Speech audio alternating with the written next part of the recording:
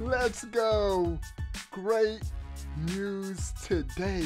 Oh, we have our killer, Reggie Fils-Aimé! Obi-Wan plays. Yes, right. What's up? All right. Obi-Wan plays.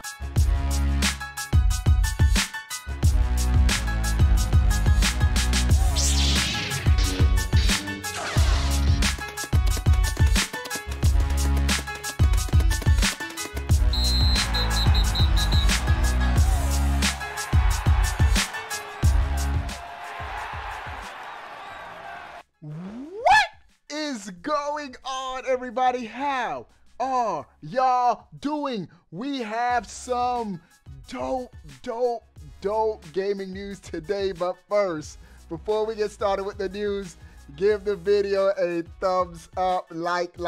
Now, my shirt is soaked. I was just outside washing all three of my vehicles, washing cars, and so let's get to the news. So don't be like, man, Obi-Wan is drenched. He's sweating in this video. No, I'm not. All right, we have two dope news items. The first one is big.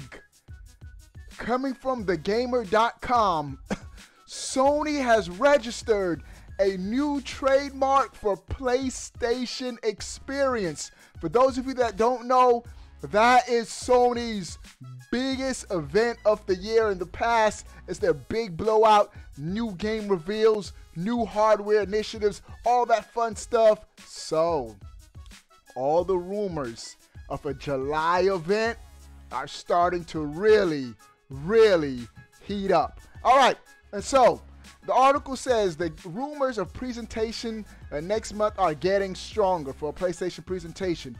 A new trademark has been filed by Sony for PlayStation Experience amidst rumors of a presentation happening in early July. I think this is a good move for what Sony's did.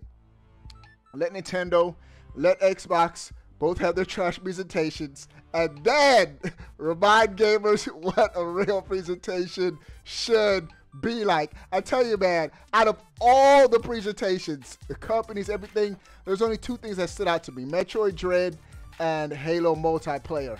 Everything else, CGI, fluff, no release dates coming this year. It was a waste, in my opinion, for the most part.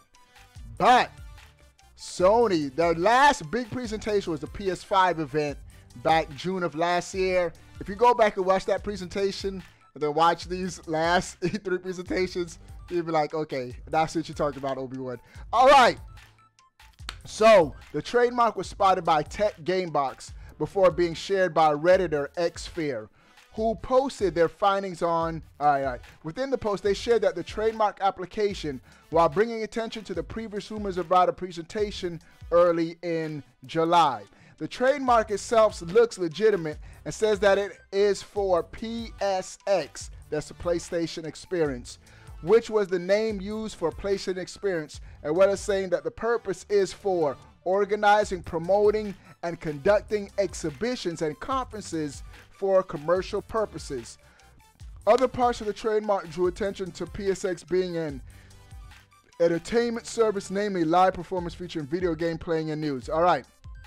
So pretty much it's PlayStation Experience. All right. For those having trouble remembering PlayStation Experience, there's probably a fair reaction considering the last one happened in 2017. So it's been a while since Sony has just done a PlayStation Experience. All right. It was and it was pretty much a Sony E3 type show. So it looks like, according to this article, we should be getting a PlayStation big event in July. And here's my thing. Let's just say Sony doesn't have an event in July. We still good, bro. Man, they've been delivering on the games.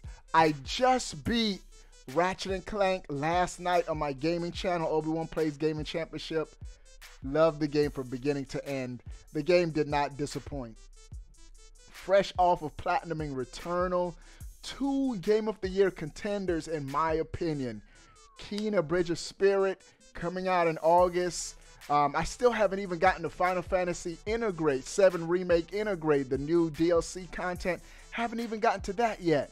Horizon Forbidden West could be coming out holiday 2021. Sony is delivering with what Nintendo and Xbox is promising. And so that's why they didn't go to E3. They didn't need to, bro. They're delivering on the games.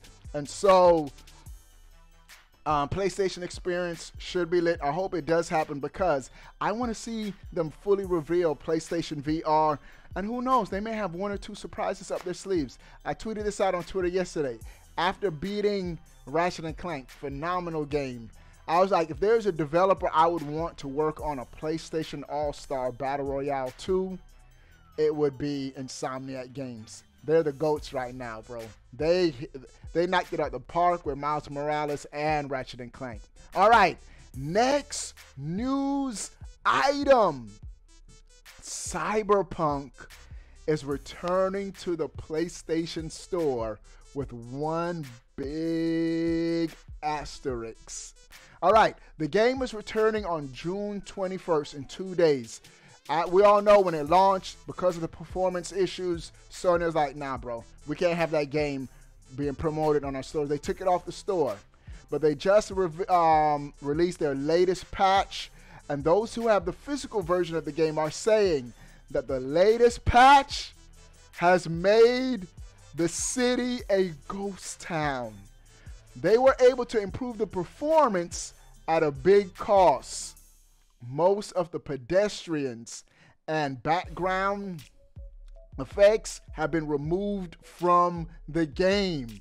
So if you're driving through the street, and they're saying that it still isn't a smooth 30 even when you're still driving, but most of the pedestrians, the people walking around, have been removed, and the game is now a ghost town. But the benefit is performance has increased. All right, so I'm still passing on Cyberpunk, bro. I never saw anything about this game like, man, this game is lit, bro. This is about to be fire. The game just never appealed to me, man. So Cyberpunk coming back to the PlayStation Store in 2 days. Let me know if you're picking it up. All right, those are all the news items for today. I don't even have a bro on this, but I forgot to do a bro. Sound off in the comment section below. I want to know. But before you go, bro, click that subscribe button. Stay up to date. All things gaming, bro. We out. Peace.